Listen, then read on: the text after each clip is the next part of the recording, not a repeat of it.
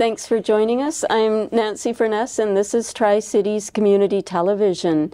I'd just like to begin with a land acknowledgement and to say that we're on the traditional, ancestral, and unceded territories of Coquitlam First Nation. And we thank the Coquitlam people who continue to live on these lands and to care for the lands and the waters and all that lies above and below. So this afternoon we're well by Ernie Cardinal, who is here with us from Spirit of the Children. And I'd just like to thank you, Ernie, for joining us today. Oh, well, thank you. And as that word I taught you, Dinashkamun, I'm very grateful to be here today. Well, we're very grateful to have you, so Nanashkamun to you as well. It was a word that I learned recently from you. Yes. I was wondering if you could tell us a little bit about Spirit of the Children and what the society is and where you operate from. Absolutely. And believe me, because our organization has so many facets, so many amazing programs, this could be a 3-4-part series because I am so grateful about being part of this amazing Indigenous organization. Now, it started back around 2006, and it's very interesting because I remember actually being there, not as an employee, but actually a community member. And I remember walking into the halls, going to the round rotunda in downtown New Westminster, where we still are located, our head office.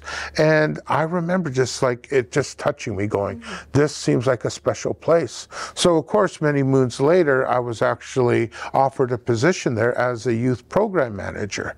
And for a couple of years, I ran this very successful program out of Port Coquitlam, our little youth hub, a satellite office outside of Kingsway, right just a few blocks away from here.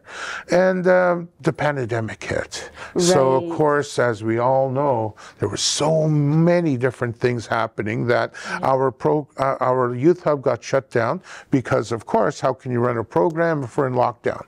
So it took a little shuffling around, and I was hired back again as the Indigenous Cultural Liaison Advisor, a title that I still like to hold. I won't let go of it because I believe in it, right? So I'm able to go out to the community and meet wonderful people like yourself to actually tell about these programs, which start from prenatal, so right from 0, all the way to our elders, so over 100. And believe me, some of these elders, they better be with us until they're in their hundreds, because they're just such amazing knowledge keepers. Treasures. They are treasures, yes. So we can start out with, you know, the prenatal infant massage, our Hulu program, which is in New Westminster and here in PoCo, at our youth hub on Shaughnessy Street at Shaughnessy Mall. Can you tell us what that is? Oh yeah, we actually started about 2 years ago.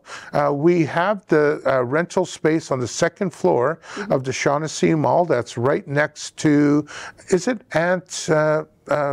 the Leigh Square, I believe it's called? Yes, so yes. I think you're very close to Leigh Square. Absolutely, yes. Right next door. All I know is there is a Dairy Queen, which we go to a lot, right. And there's the A&W right next to us. Yes, and we're on the 2nd floor. We are open Monday to Friday, and out of that satellite office, that's the one that our youth program runs out of. So we offer programming from 4:30 to 7, Monday to Friday, and we have one-to-one services and youth outreach in the afternoons. But I am so lucky that our ECD program from New Westminster has now partnered with us, and they run programs in the morning on, I believe, Mondays, Wednesdays, and Thursdays, and we're hoping for more if we get more people coming in to do a lot of play and development and cultural learning. And I gotta admit, when I walk in to their room before they break down all of their little toys and stuff, it is the most warm and inviting space you can ever imagine. These programs are free, and I really want to specify that we offer this free for all of the Indigenous people or people that would like to learn about Indigenous culture. The second thing is we are Indigenous culture, but we offer a lot of programs. Some are specific for Indigenous families. I will put that out there. But a lot of them are open for anyone that would like to be a part of the Truth and Reconciliation and learn about, you know, the Indigenous issues and be a positive ally. And we need them. So that is really interesting. So you're saying that anybody can come to some of these and learn about truth and reconciliation and to be involved in that. Can you tell us a little bit more about some of the things that you might do to promote some meaningful truth and reconciliation, like some things that you know, that we can all kind of be involved in and participate in? I would love that, Nancy. And you know, myself, I am a MC, so I do a lot of the MCing for all of our gatherings, which I hope I can share and try to, you know, get that buzzword out there so we can get the people off the couch and come and see us. White, brown, red, yellow. Don't know about those purple and blue people, because if they're that color, maybe they should be going to a hospital. They might need to go somewhere else. You know, they might have something stuck in their throat and turn different color. But you know what I mean, right? Like, you know, we want as many people to be aware of the Indigenous issues and to be hopefully with us so that we can walk together in a good way. Now, but I always like to kind of keep it light because I am a youth program manager, and you know, I'm one of the first ones with a smile on my face and a nice belly laugh. But a lot of our stuff, it has to be hard truths, Nancy. Yes, yeah. And so one of them, for instance, when 2 years ago, when the Kamloops graves were found, of those little innocent little babies, something we all knew in our, you know, because a lot of us, it was always whispered to us, and we tried to tell people about this, but no one would really believe us. But when the hard evidence came out and they brought out those bones, we were the first people to, the first community to actually have a ceremony. And that ceremony we do every year at Hyde Park in New Westminster, and we have all these beautiful teddy bears for every child that was discovered that day.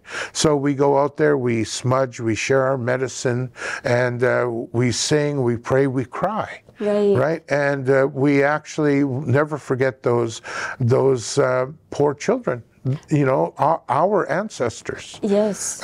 So that's one of them, and that's something we do every year now. And of course, with the new holiday of September 30th, we actually have an amazing Truth and Reconciliation Day, and we get a lot of people from Port Coquitlam and Coquitlam that come all the way to New Westminster to be a sea of orange. Now, we had over 1,000 people to come to our ceremony. So I hope that everyone out there remembers that and puts it in there to come to Spirited Children's event. It's open for everyone, and we'll even feed you. Our thing about September 30th is we're acknowledging those children that didn't have an opportunity to have a fun childhood of laughter and love, something me and you might have taken for granted, right? These children were denied that. So on September 30th, what we do is not only do we have a pipe ceremony to connect us all together, but we also give a toy to every child that comes there to remind them that, you know, have fun, have a childhood, laugh, right? And there's different books and activities and food so that children are aware that in the spirit of those children that didn't have that opportunity, they can actually celebrate for them. So, Ernie, what we will do is I think we need to talk again when we get closer to September and put a reminder out to invite people and to keep it on people's minds, because we you know, these discoveries happen and they're devastating, and then it seems to, you know, people just kind of, it moves on, and then we find more, and we know they're out there. So we do need to keep awareness up, and I think that if we can talk again, I hope you'll come back and talk again about that, and we'll make sure that it stays on people's minds. I have a confession to make. When I asked you if you would be willing to do an interview with us, I looked you up on the internet, and I found a video of you doing a craft, a children's craft, a medicine wheel. And I thought, well, I'm just going to watch a couple minutes of this and get to know Ernie a little bit better.